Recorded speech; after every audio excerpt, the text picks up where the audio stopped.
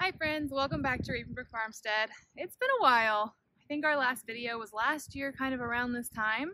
And so I figured I'd take today while I'm putting in asparagus to show you, first of all, how we're doing that. And then secondly, to tell you what we've been up to in the last year or so. Because it's been a wild ride.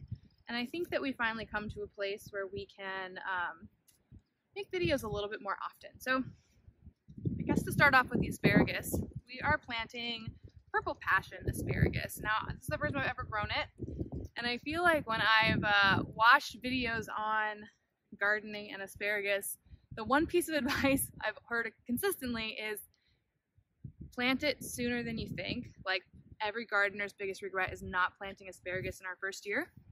Now, this is our second year here, so we're a little bit behind, but we weren't really sure what the flow of the garden would be. And since this is going to be here for a really long time, we didn't want to make a mistake in where we put it. So now that we've gotten a better sense of how this yard is going to come together in terms of our garden and our fruit trees, we feel pretty good about a location where this can stay and be a home forever. So I started this bed basically by clearing it all out. So I know you don't want to have any grasses or weeds or anything in the area, so I took an edging shovel and I just basically lifted all of the grass. There's a different channel that I saw tried this flipping method with the grass where they flip it over to put it face down and then cover it with straw, so we're going to try that for some of it, but not for the area where the asparagus are growing. In this bed we are also going to be planting strawberries once we get those coming to us. So that is our vision for this particular bed. So after I cleared all of the growth off with an edging shovel, I dug this trench. So I dug it a foot deep. I know a lot of the times they say to do, more like 8 inches, but I went for the full 12 for 2 reasons. First, we live in Maine, and so it's pretty cold here, and it can protect the roots more to be a little bit deeper into the ground. And the place where we got these from, which is a Maine seed company, recommended if you're in a colder climate to dig them a little deeper. The second reason is because we're planting them with strawberries, and so what we want is for the asparagus to be at a deeper root level and the strawberries to be a little bit higher up. So that's why we're planting these a little bit deeper. So we did have stuff growing in this region before, so some of this soil has been amended and it's pretty good, but I also have a wheelbarrow here full of compost.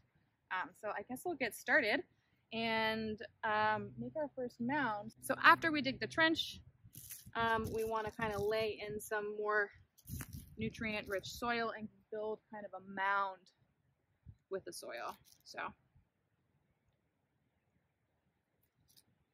that's kind of what I'm doing. So some of you guys have been asking us where we've been, because we started last year doing a lot of filming of videos and then we stopped. And the truth is, we got a little busy, so I took on a second job that took up a lot of my time. So we didn't really have the extra bandwidth to make videos last year.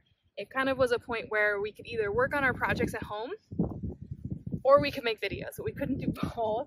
And so this year I only have one job, which is great. So I have a lot more time to dedicate to making videos and content in addition to our projects.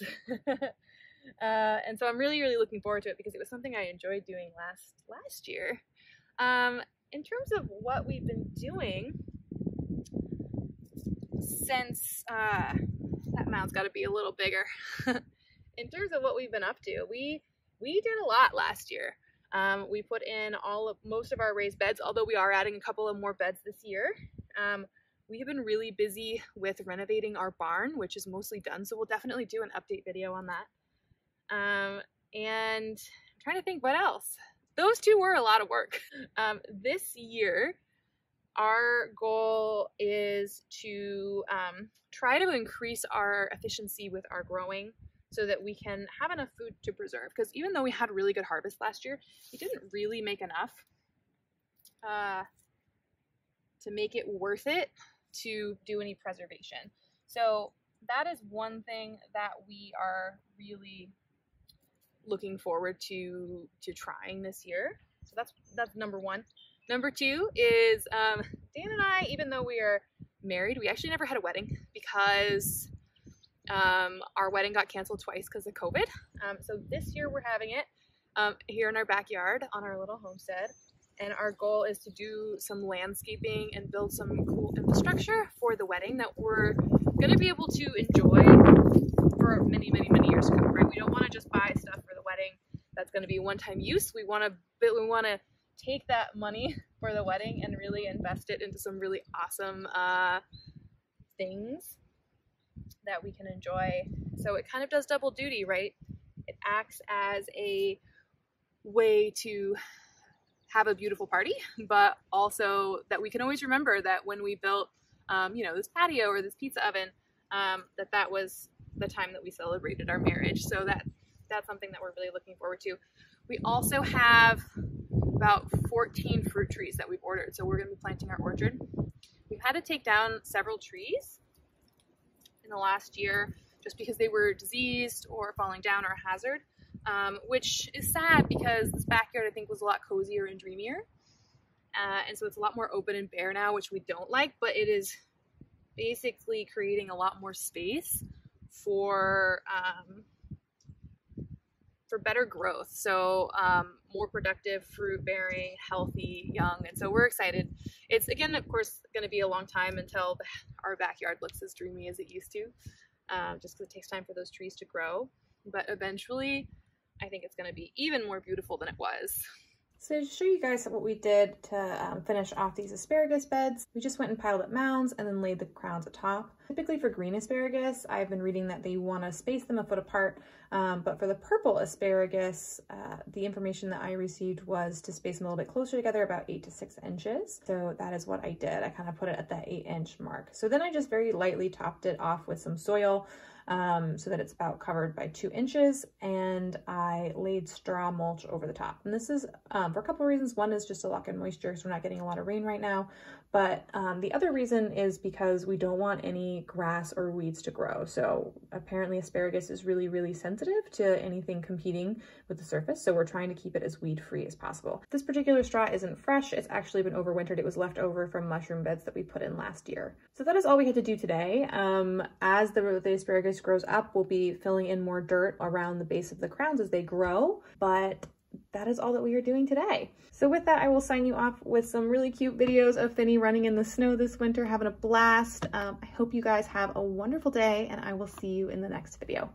Who's that? Yeah!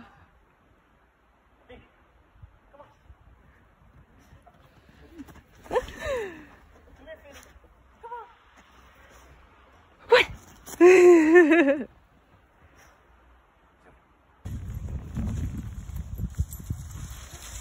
Yeah!